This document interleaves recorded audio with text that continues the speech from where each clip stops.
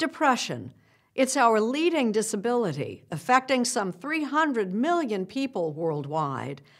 And at least half of those people can't find lasting relief with medication.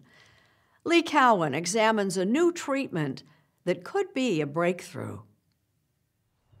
In her garden outside San Francisco, Deirdre Lehman tries to keep her demons at bay.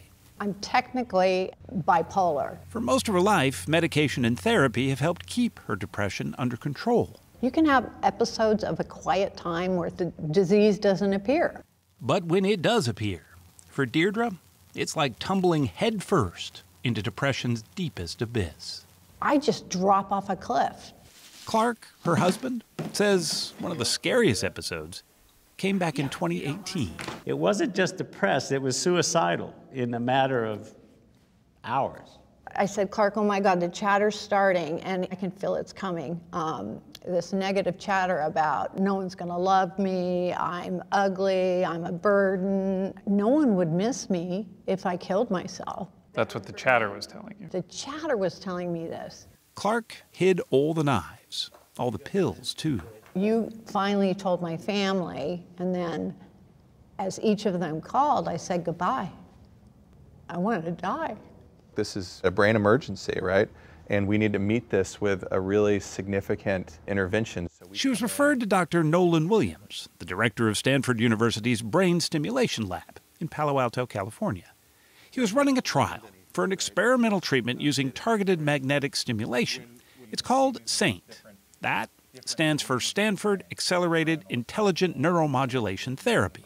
We treat it like a brain disease. We find the spot to stimulate the brain back into not being suicidal, not being depressed. You can see the progress in photos of Deirdre's first SAINT treatments, just days after the suicidal crisis began. She went from a blank stare to eating to actually smiling, all in one day. I had no chatter, none. Within 24 hours, she was totally normal. Were you surprised? Initially, I couldn't believe it, and at some point, it just struck me that we'd found something that was really, really important. The American Journal of Psychiatry just published the findings of SAINT's latest clinical trial. Almost 80% of the study's participants saw their severe depression go into remission. That's huge, right? Yeah, it's huge, it's huge. You feel that there's no light in your life. And how long were you living that way? It's been there all my life, since I was 20. One of Dr. Williams' first patients was 83-year-old Merle Becker, who'd tried everything to relieve her depression. How many different kinds of treatments were you on? Meds for more fingers than you have on your hand. She's a therapist herself, specializing in depression, so she knows what she's talking about.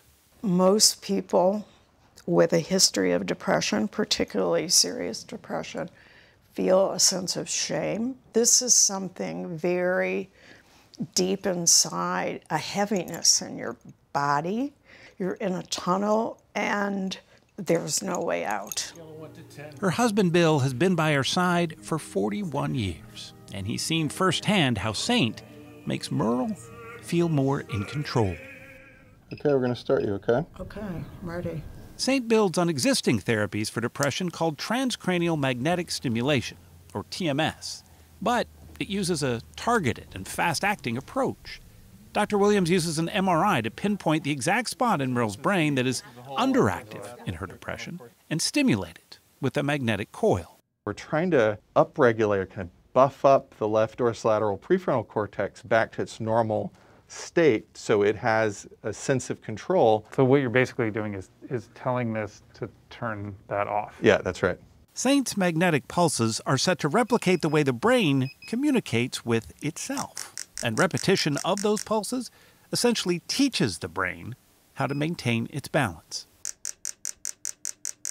All of a sudden they're looking at you in the eyes, they're smiling more spontaneously, and then by the end of the week they are telling you they feel totally well and back to their normal self. How you doing? Fine. It can be exhausting, and it's rarely a one-time thing. Merle has been doing maintenance treatments periodically for the last 4 years. Okay, did it go good? But so far, Let's go. no serious side effects. By the third day, it was like, that you feel better. Now, there are 2 larger trials of Saint underway, funded by the National Institutes of Health, including one that is testing Saint in a hospital setting during a brain emergency, like a suicidal episode. Essentially, they're under observation. That's right. They're under observation. And the scary statistic is the highest likelihood of a subsequent suicide attempt or completion is in those months after the discharge. Dr. Williams sees Saint as something that hospitals could use as almost a fast-acting antidepressant to stabilize suicidal patients who may, after a week of intensive treatments, leave the hospital feeling safe. It really changes not just numbers on a page, but kind of people's perspective about their life, right? They'll turn around and say, you know what, I feel totally differently about my depression now. I'm empowered. Deirdre Lehman's perspective became bright again. She went back to school to finish her college degree. Do you feel depressed anymore? No, Not at all. not at all.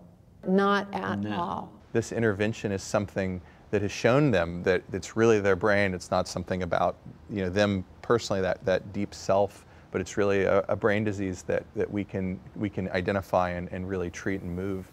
For Merle Becker, it's given her something she hasn't had in a long, long while. Hope.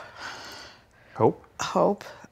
I hope the younger me is out there watching this. Recently, the FDA gave Saint breakthrough status, which means it's one step closer to becoming available. So where do you see this treatment going in 5-10 years? It will change the world. You think? That's right. Yes, The big game statement. changer. Oh, it's a game changer. Researchers generally don't like to go too far out on the game-changer limb, but Dr. Nolan Williams hopes he's inching closer every day. It feels like it could be. It's at a point now where I think we have enough data to say it's real, and if it does what we've seen in other folks' hands, it very well could be.